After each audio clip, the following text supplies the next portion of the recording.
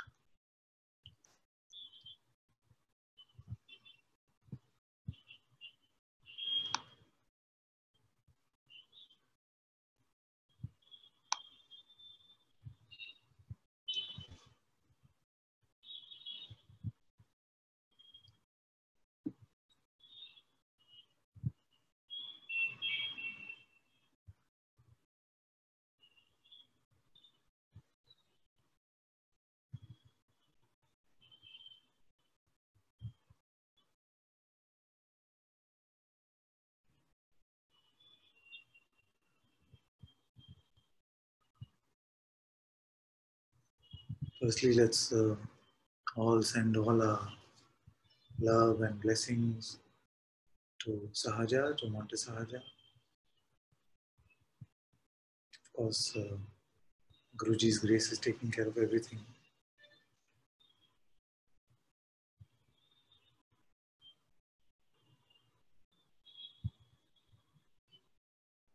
It was so beautiful to see the message that they shared, because even after such a big event in worldly terms, Guruji kept pointing us to the reality of what is, in spite of what the event might have been, and the seeming intensity of it for the residents there. The pointing is very clear, even in these times, that that which you are remains untouched.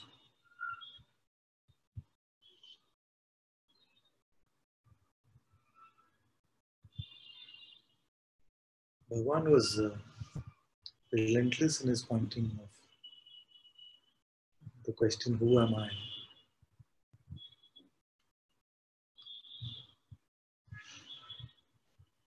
That itself is a huge clue. The great sage himself kept reminding us to ask ourselves, who is it that I am? So obviously it was clear to him that most of humanity has picked up a concept about itself which is not true. And in clarifying, in coming to the truth about who you are, in coming to the insight about who you are, then all this confusion that we call suffering becomes alien.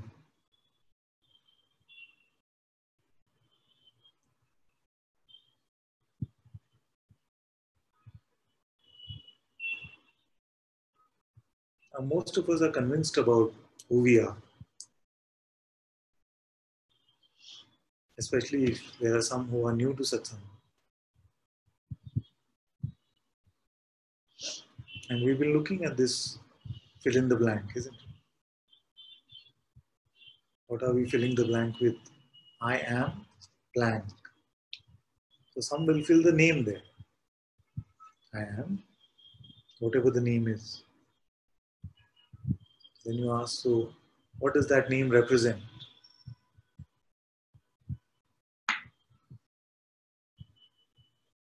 The name represents a body in this world.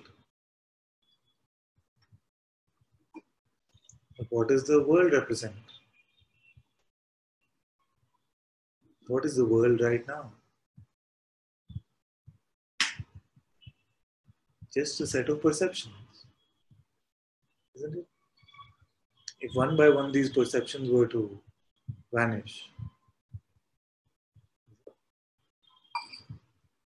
the world, these outer perceptions, outer seeming perceptions, And these inner seeming perceptions, that which we call the body sensations, the visuals of the body, if all this was to vanish,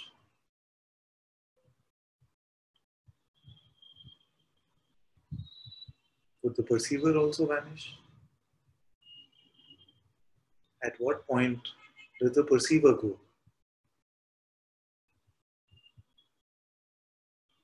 So if the world became completely quiet and all visual perception also stopped, are you still there or no?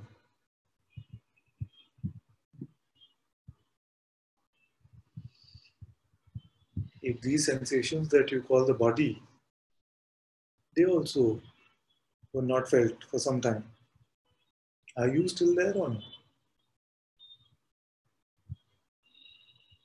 Just like the space between two thoughts, it just continued and there are no thoughts, then are you still there or no? If you were feeling no emotion at the present time, are you still there?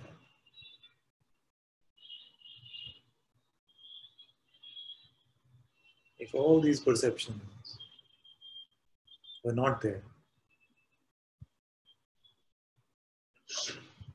do you still exist? Or are you also another perception?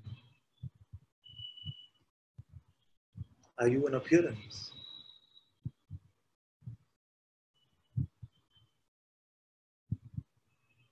The masters have said, find out that which witnesses all appearances.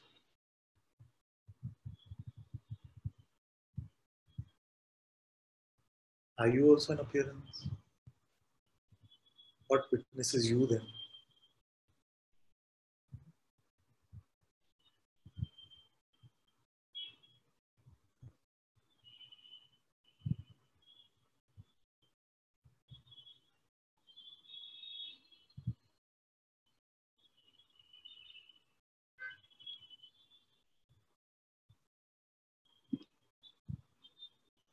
So beyond an object of perception,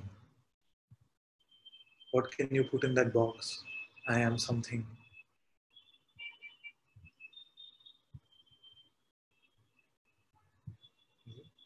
Now many will make the mistake. Everyone's with me so far? It cannot be an object of perception. Then what can you replace it with? That I am something can become I am something conceptual. I don't have a perception of it, so I must be something which is non-perceptual. But what do I know about that? That I know is the self. See? We can have a concept of the self and put it in that box. Actually, even otherwise, when we say I am the body or I am the mind, these are also just concepts. We've taken a set of sensations and we've created a idea about these sensations and called it body.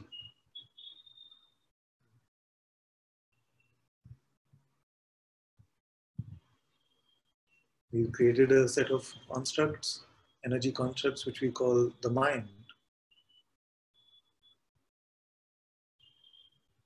So these are already just conceptual. But you could take on a concept which seems higher than that, higher than the perceptual constructs, and say, I am the self. But you find that just using the intellect and saying that I am the self or I am awareness doesn't also help.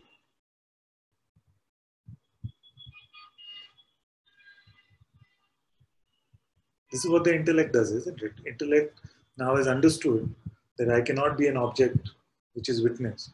So I must be something which is the perceiver. Is it? So what is that? That must be the self.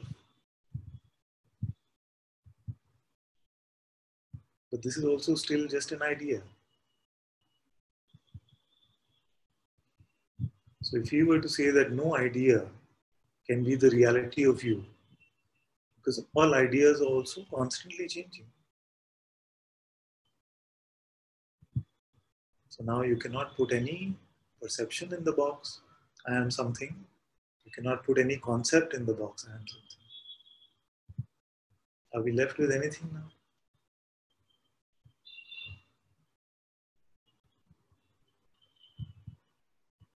If no object I am, if no concept I am.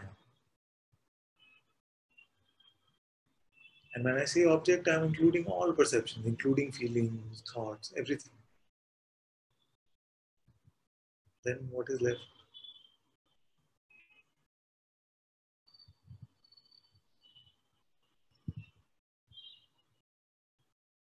Our mind cannot help us here. Intellect cannot help us here.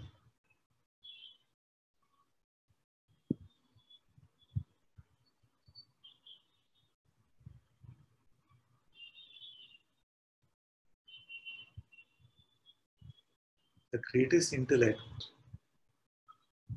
will have great trouble having this insight. But the most childlike innocence, with the childlike wonder, this will be the most apparent, the most obvious. So don't strain yourself. Strain means that you're trying to use your mind or intellect. Just a childlike wonder. What is here that is beyond perception?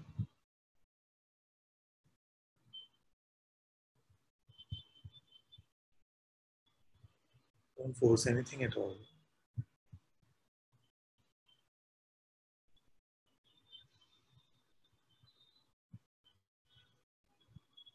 And remain in this innocence.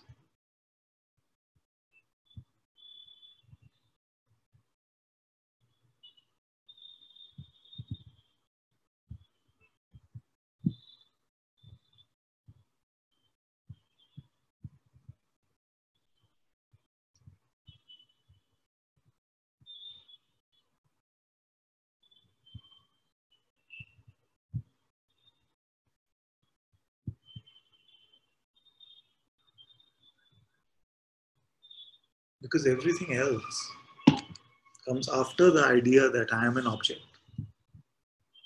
What should I do? Why am I here?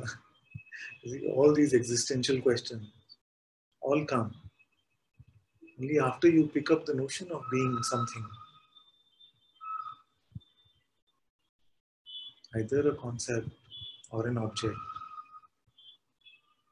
Both are the same, just notionally. That is why this is the main question. Who am I?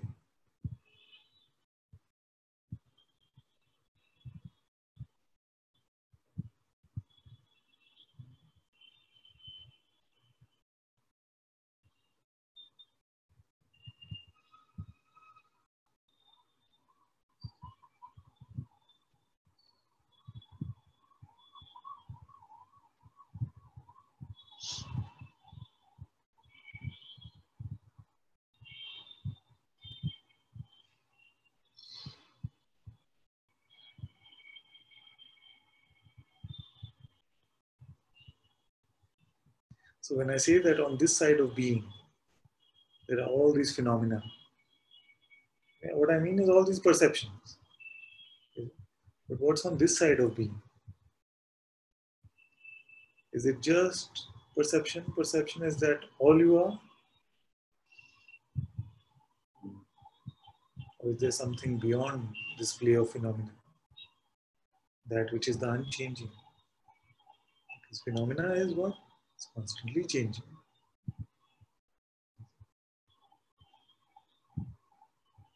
So you woke up this morning and here you are now. All this phenomena has been there for you to taste. You tasted all of it.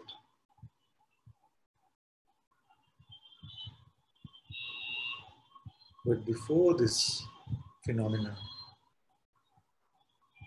besides this perceptions,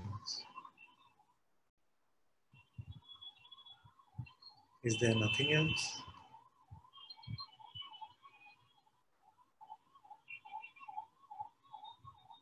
And if it is only perception, only phenomena, then you must be one. Which one are you? And what witnesses that?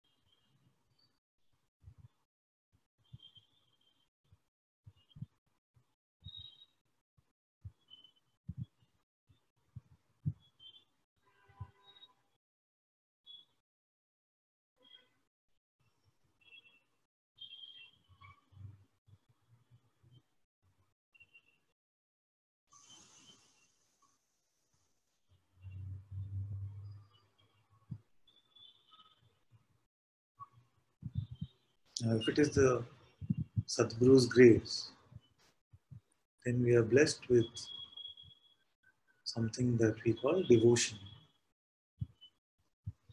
Devotion means that this life is my master's problem. Let him run it. But not just this life. Everything that I considered myself to be is now offered up at his feet.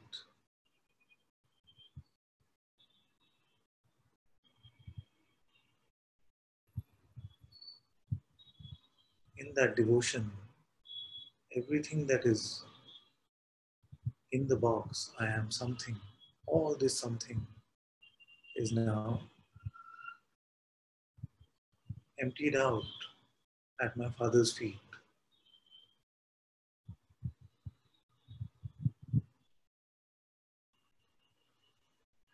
This is a beautiful unburdening. That's why I say that the devotee is not being a devotee. Devotee is not one who is saying, I am a devotee. They are empty of this notion also.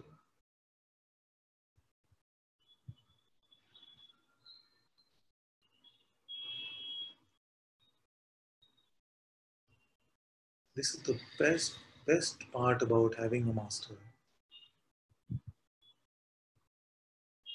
It is that whatever the mind has to offer you is nothing of your concern now. It is all the masters to deal with.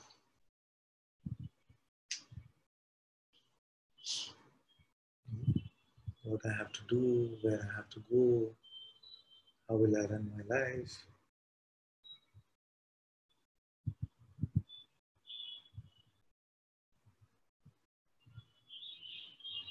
But if you still feel like you have your way, or you want it your way, then is it true that you have a master?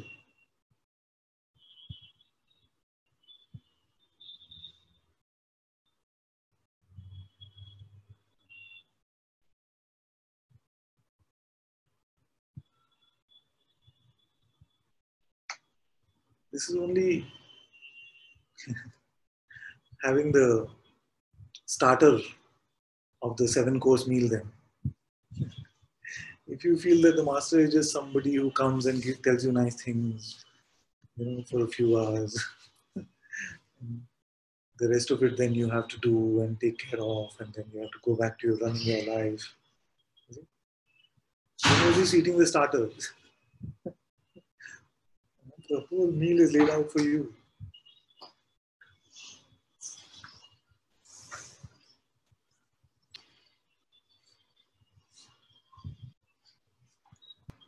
This is what I meant when I said that you either have a master or you have your way.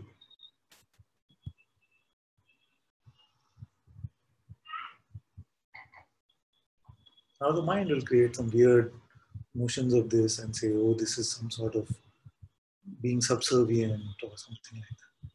It's none of that. It has nothing to do with that.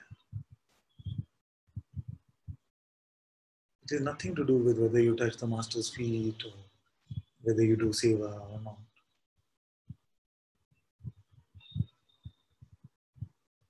It is only about saying that you, Father, are the one that runs this life now.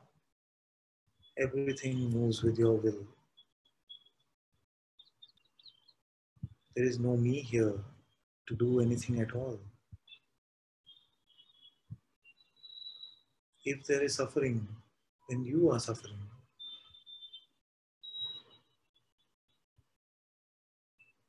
Whatever action there is your action. Because I don't find a me who is doing or experiencing any of this.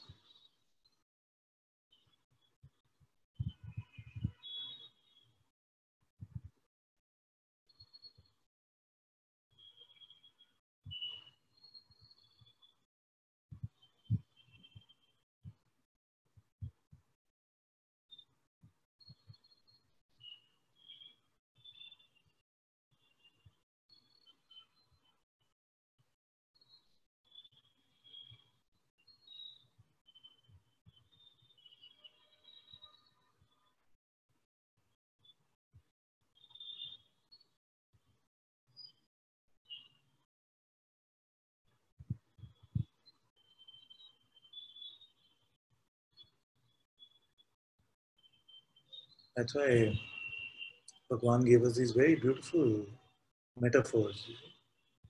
He said, do you get on a train and start running towards the destination inside the train?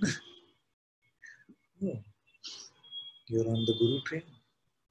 Of course, he didn't say the last part. That I'm saying.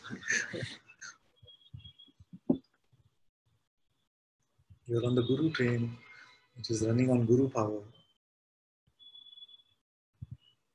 What better way to run this life? It's only the voice of individuality which will come and say, but, okay, but this is okay for Satsang, but what about my job? But what about money? But what if he messes up or she messes up? This but. What is the alternative that the but is offering? Alternative is that I can do it. Who is this I? That I don't know. But I can do it. It's so funny, isn't it? It's just like this. But I can do it. I don't know who this I is, but I can. Is there anything funnier? And yet the hypnosis has been so strong that this is how we've believed our life to be run.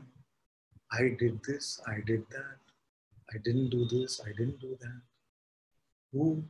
That I don't know. And very few even come to this beautiful admitting, I don't know. Many are just naming a fictional entity and saying that one did.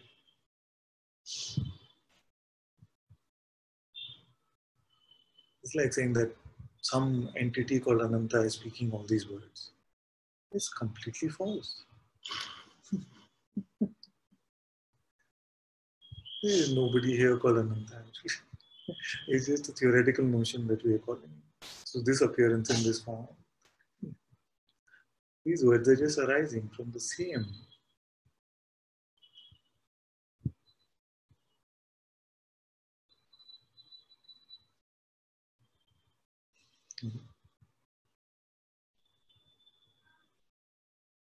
The same voice which has reminded you over and over in many different forms over many different lifetimes.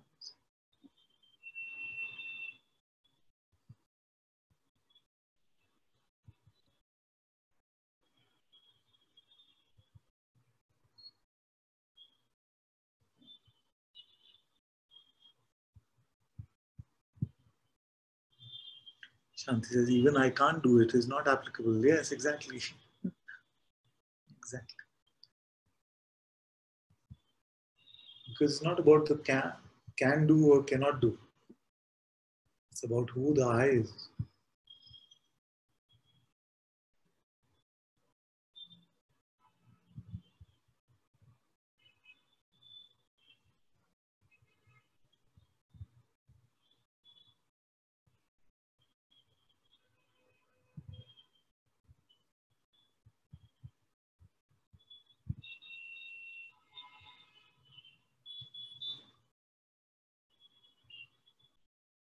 Those who are blessed with even a little bit of devotion, a little bit of temperament of surrendering, just hand it over. Hand over the hand overer. Surrender the surrenderer.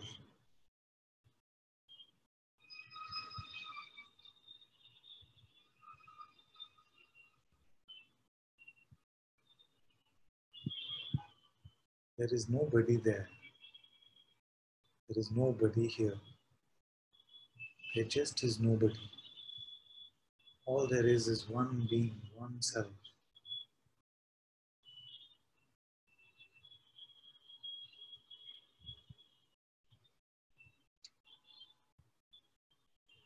You've looked inside the body, you've looked outside the body. Have you found somebody? It's just not there.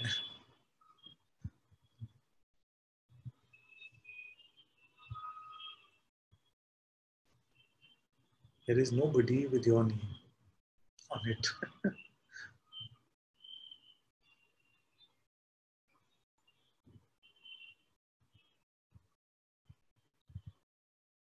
Nobody with your name on it.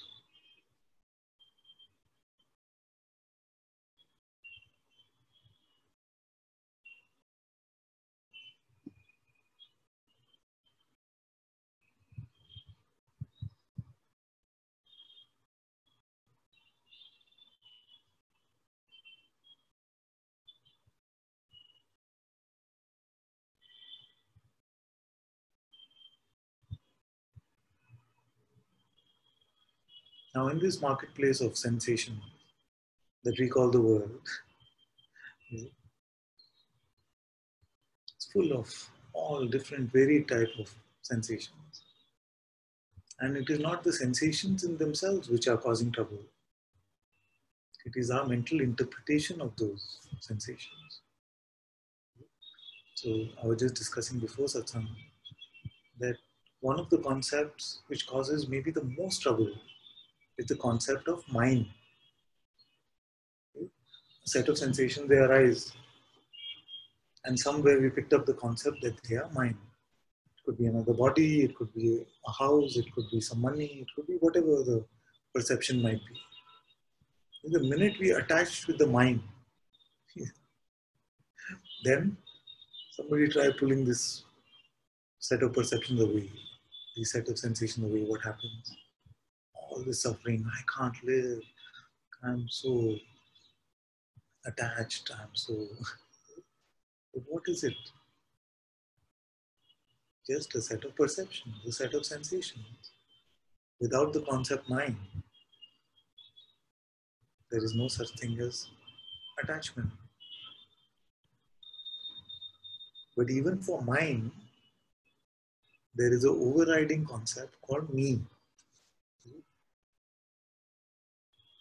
Without me, can there be a mind? And this me, nobody has found.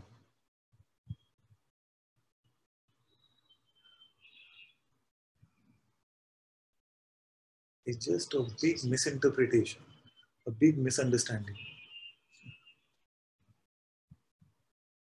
That only these sensations is me, and the rest of the appearance is not me. Or any appearance is me at all. All this is just interpretation, isn't it?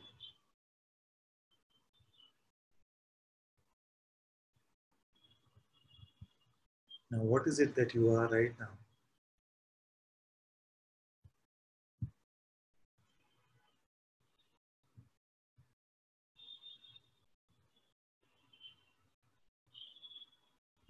Aman said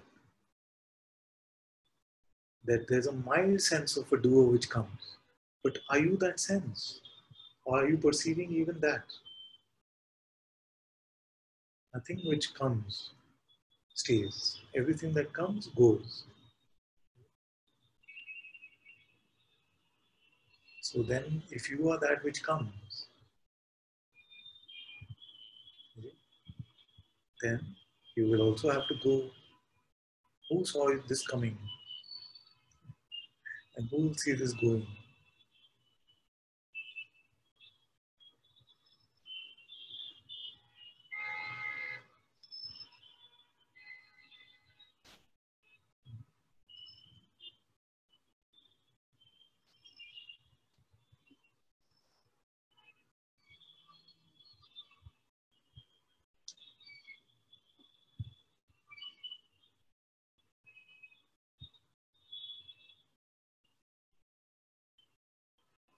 And another thing I want to tell you is that don't try to fix something for some future you, the one that is going to be there after satsang.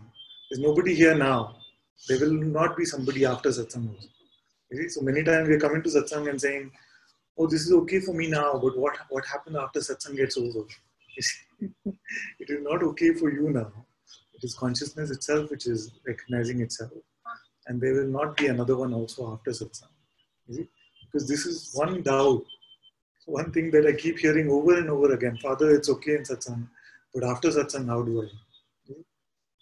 This, what I'm saying, applies to you, whether you're in satsang or not. You see it clearly now. That much is enough.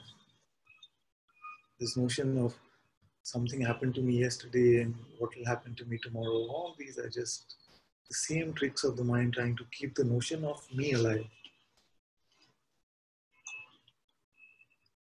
You cannot conclusively say that anything has happened to you.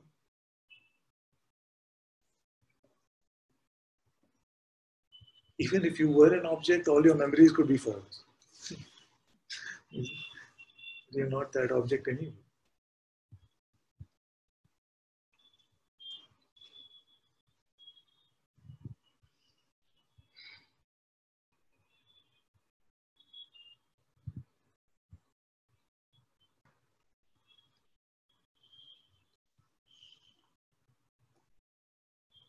What defines your boundary?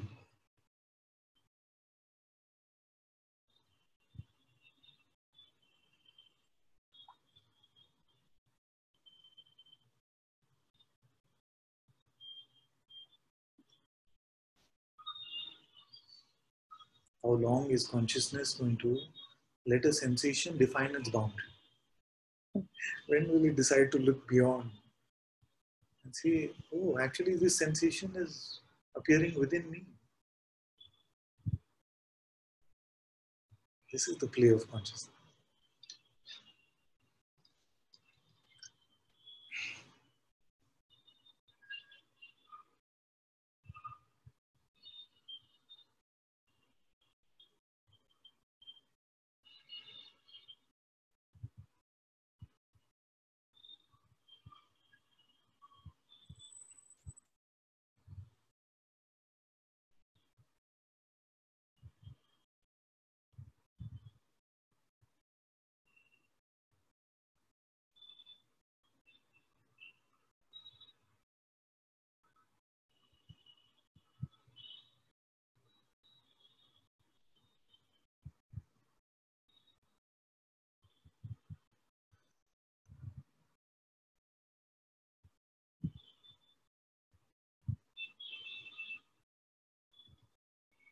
Go beyond this play of name and form, of me and mine, of doership and desire.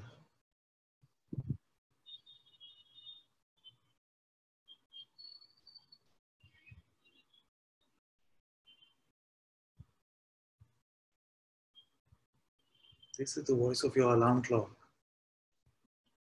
And look beyond. You only set it for yourself. Now it is ringing. Look beyond. Are you contained in a name? Are you contained in a form? is something for me, is something really mine.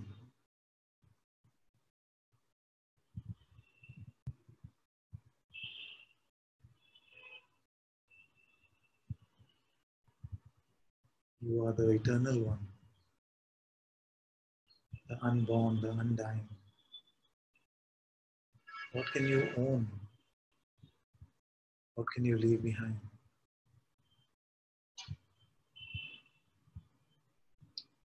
What position can you take?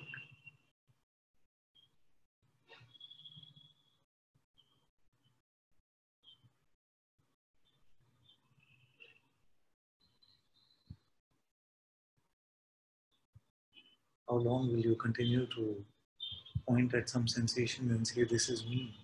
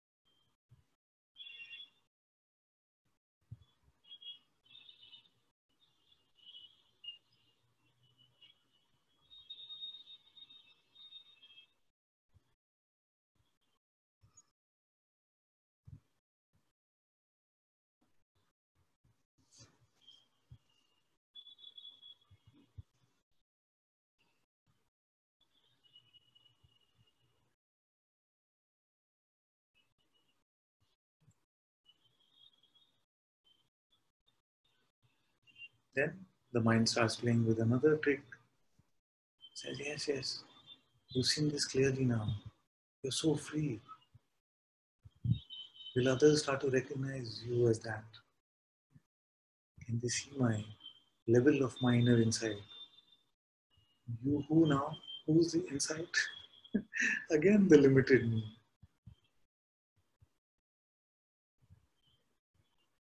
Starting to worry about how the expression is looking to the rest of the world. As Bhagavan said it best, he said, somebody said how to deal with others. He said there are no others.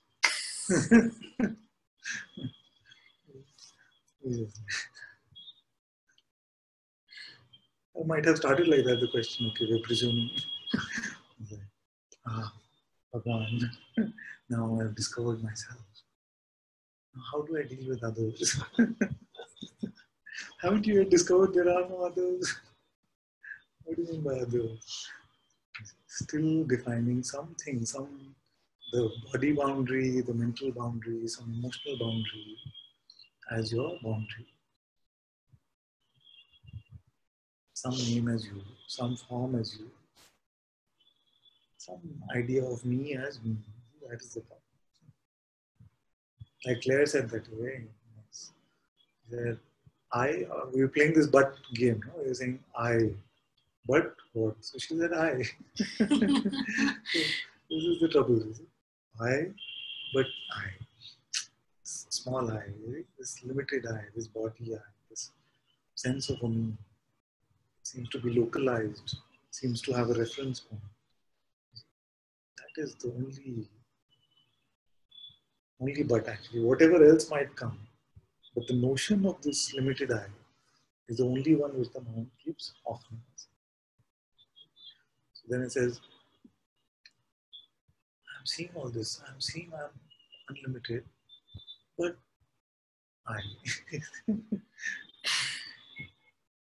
What does it mean for me? Nothing. There is no me. Will my life get better? Who can say? What is better? But you said the Guru will take care of everything. I didn't say Guru will take care of everything according to your mind's plan, did I? It's not a cheat code to have.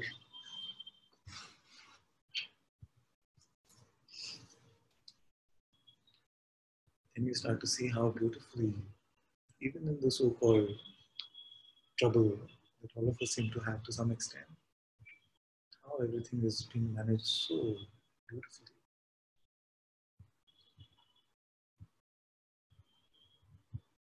I'm looking around this room, I'm looking in the Zoom, and I know that all of you have some or the other trouble going on in life.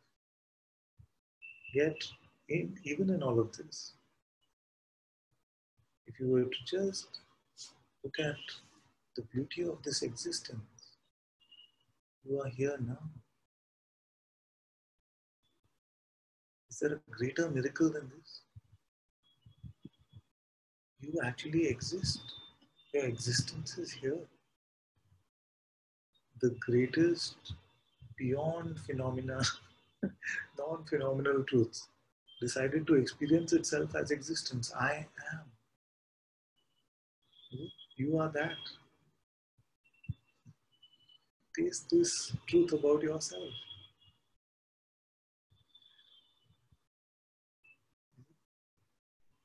We'll worry about the me and mine later, for just a little while. I exist.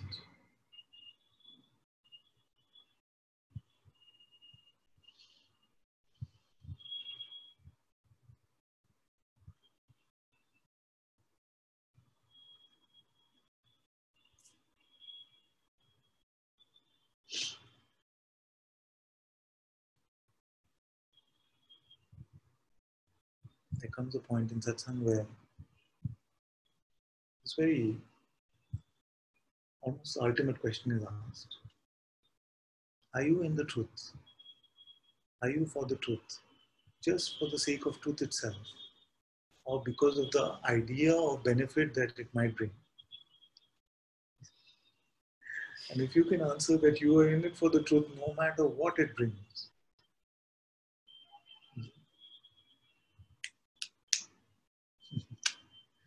but if you feel that, oh, but my truth should be this way, it should help my life in this way, it should be like that, it should be like this, then we can keep playing this game. But truth just for the sake of truth, with no guarantee about anything at all. Not even no guarantee of peace, no guarantee of joy, nothing, forget about it. Because it is these guarantees which get in the way of them anyway. But even that I don't want to tell you as a reassurance. In it, for just the truth. Is that your heart's deepest longing now? No matter what other phenomenal things it brings or doesn't bring.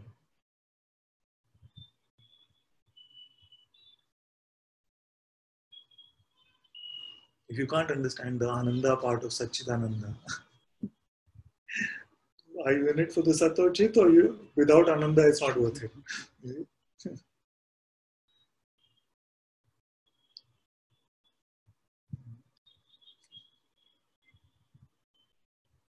This is it.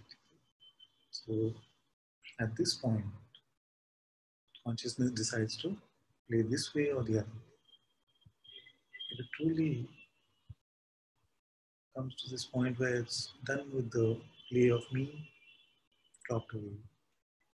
But if it felt somewhere that because of coming to the truth, me will get something, I will get something,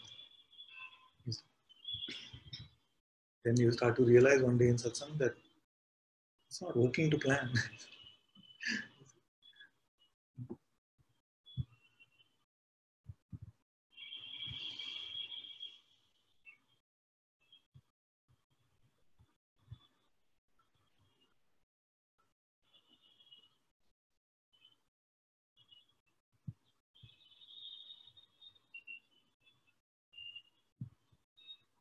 Truth with no benefits.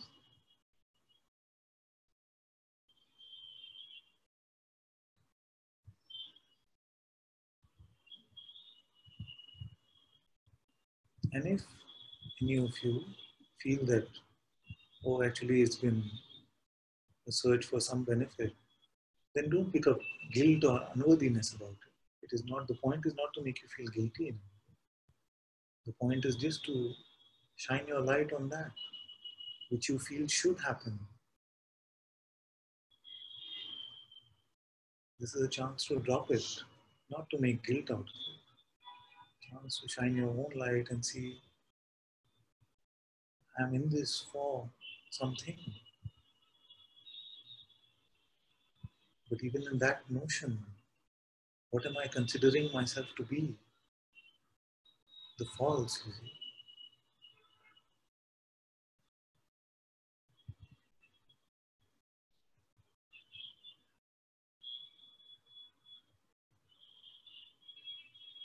So many times our notions of our limitation can hide behind these expectations of something coming through spirituality.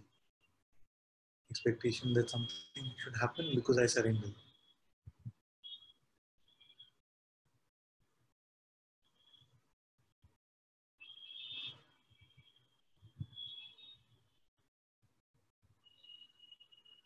Who does the I represent?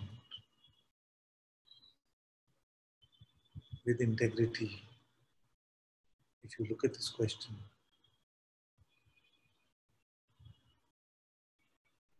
then you're shining a very bright light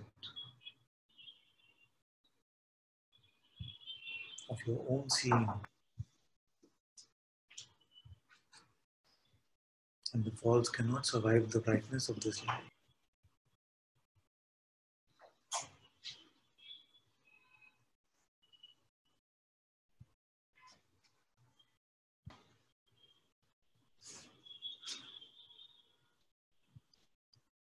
So I can say it is time to stop playing games. But I know consciousness will play the game as long as it likes. And this is just a game again for me to have said that. But suppose we were to say that.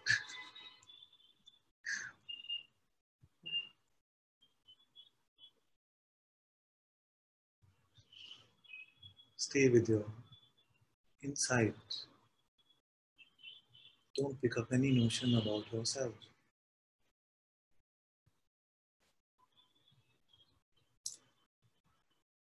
Because no notion is worthy of you.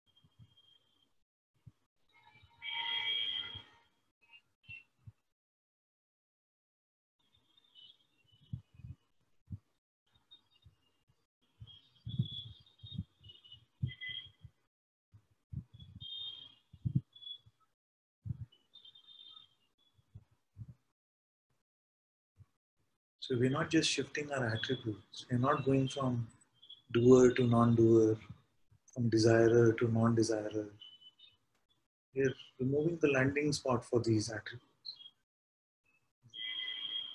The I itself, the limited I which considers itself either the doer or the non-doer, either the me with the mind or the me who is the renunciate. Neither we are talking about. Neither to accept nor to renounce. Ashtavakra said. Neither doing nor not doing. No position.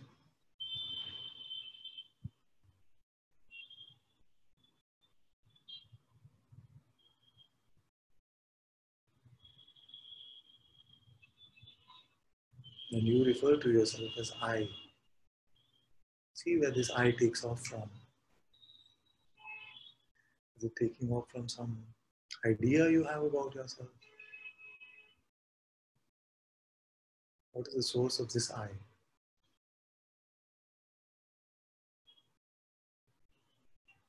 And when I say you, see where the you is landing.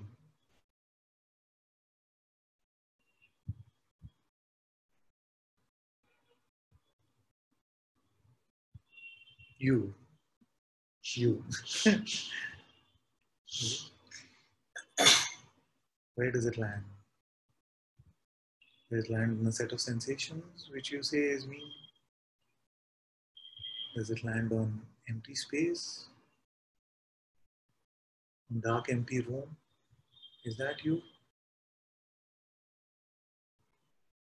Are you just a visual? Are you some emotion? Are you all your thoughts about yourself? Where does it land?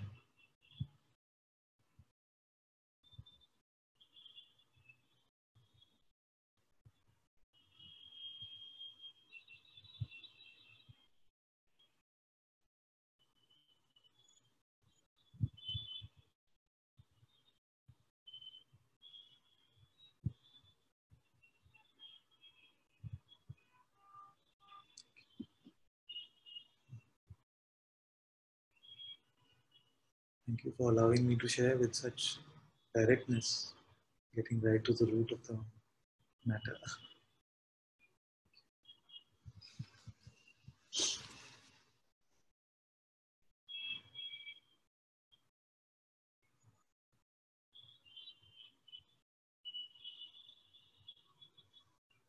Thank you all so much for being in Satsang today. Sadhguru Shri Muji Baba ki Jai. Sadhguru Shri Ananta-Ji ki Jai.